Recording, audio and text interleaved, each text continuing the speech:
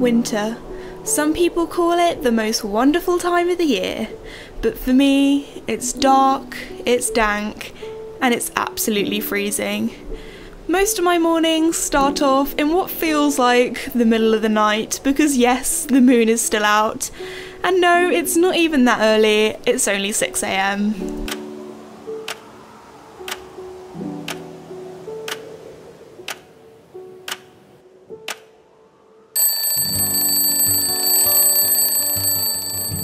It's safe to say most mornings aren't the easiest, especially when I have to leave my cozy retreat of cushions, pillows and fairy lights. I quickly get changed into the warmest winter clothes I have to try and brace myself against the wind, the rain and whatever elements I have to face on that particular day. Once I've put on my hat, my jacket, my boots and my gloves and I'm all wrapped up, it's finally time to go outside and walk across to go and see the horses. Over here in England we don't have as many daylight hours, so because it's still dark when I'm awake and doing the horses, I usually use my phone as a torch so I can actually see where I'm going. Also we had a full moon on this particular day, so I had a bit of moonlight which was nice, so it seemed a little bit lighter and brighter than it usually is. Whenever I see the horses, they never fail to bring a smile on my face, although I might not have been feeling the exact same way first thing this morning when my alarm went off. Whenever I see them, it makes me realise how lucky I am to have them in my life, and whatever time I have to wake up in the morning, it's 100% worth it.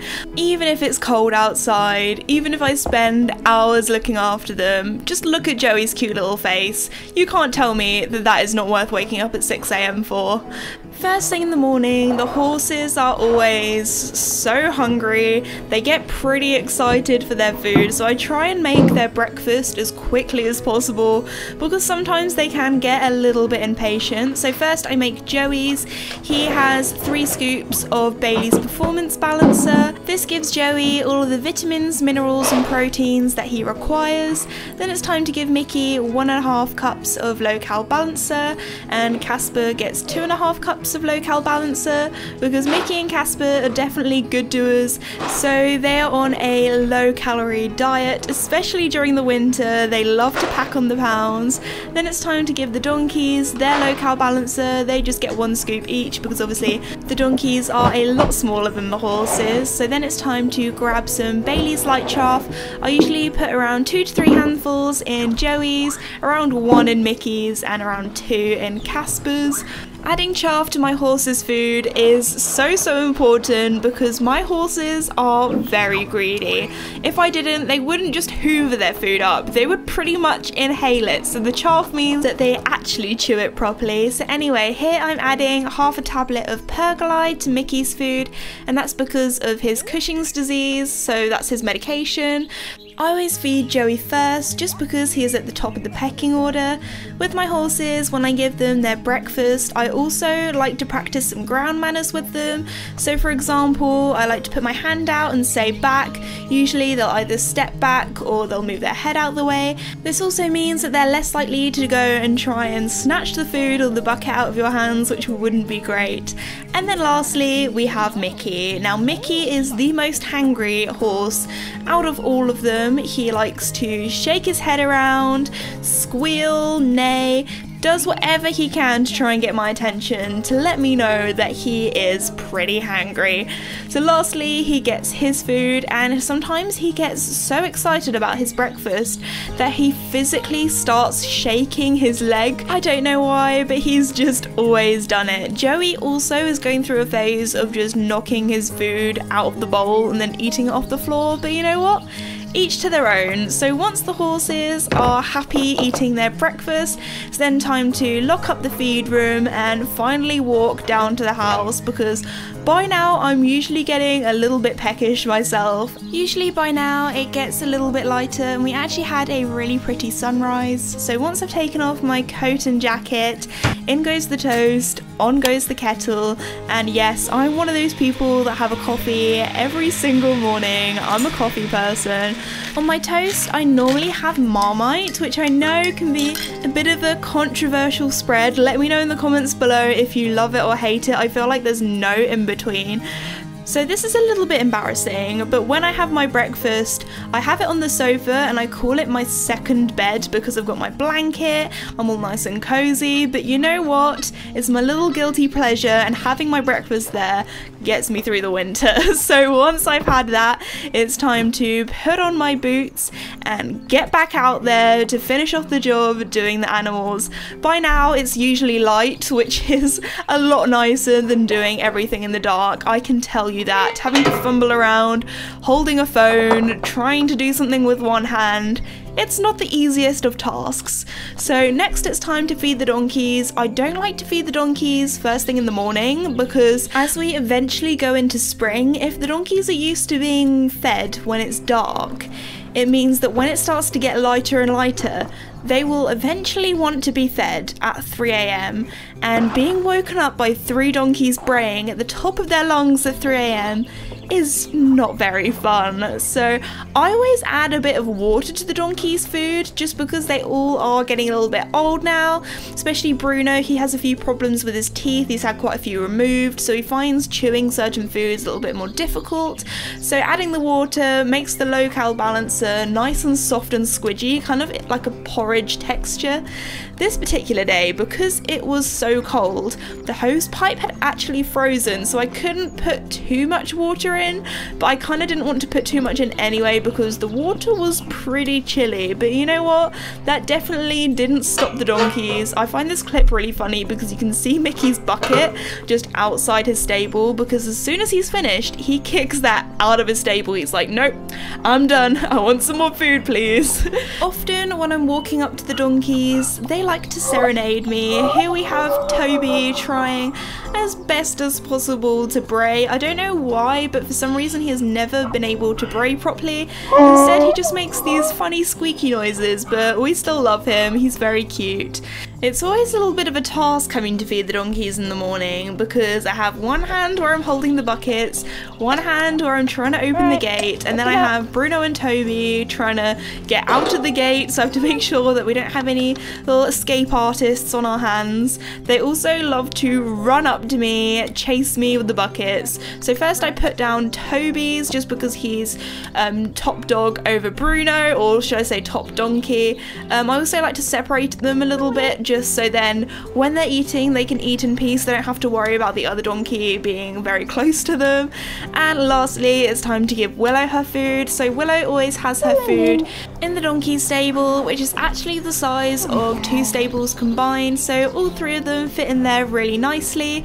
So our donkeys are actually free range all year round, so it means that during the night they can go in the field if they want to, they can go in their stable if they want to, they can go wherever. Unfortunately we can't do this with the horses just because their hooves are a bit bigger and the fields are a bit muddier, and it's nice to give their legs a rest from the mud, especially as some of the horses get quite prone to mud fever, so their legs just get a little bit irritated by standing in the mud all day. So by them going in the stable at night, it just gives their legs a bit of a rest. So once all the donkeys are happy having their food and their breakfast, I'll do a few field checks. So I'll have a look at all the fencing, make sure that's nice and good.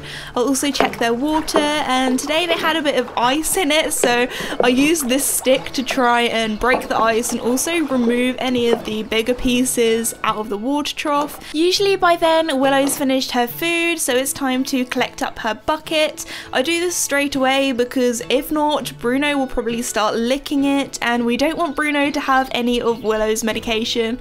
That would not be ideal. So once I've done that, it's time to collect up the rest of the donkey's buckets and walk back to the stables. So the only plus side of it being sort of cold and icy on this particular day is that the fields are a little bit harder, because as you can see here by the gate, it gets so muddy, especially when we've had a lot of rain. I also have to double check that I make sure I shut all of the gates correctly, especially the donkey's gate, because the latch can be a little bit difficult, and if it's not on properly, they will rub their butt against the gate or something like that and end up just wandering around around our garden. So once I'm back at the stables with the buckets, it's then time to collect all of the other horses' buckets. So here I have Casper's purple one, and again here's Mickey's bucket just randomly on the floor where he's kicked it out of his stable.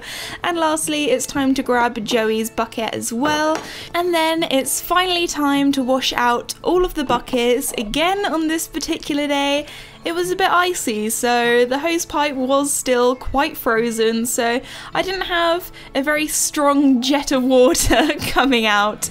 Usually it's a little bit better than that, so they had a bit of a pathetic wash today.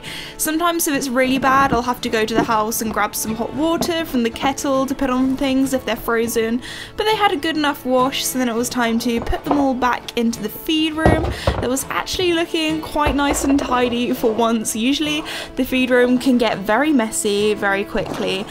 Also, because it was so icy, I actually had to put some grit down on the hard standing sort of concrete area where the stables are, because I was really worried about the horses going out into the field but on the way there slipping on the ice that was right outside their stables.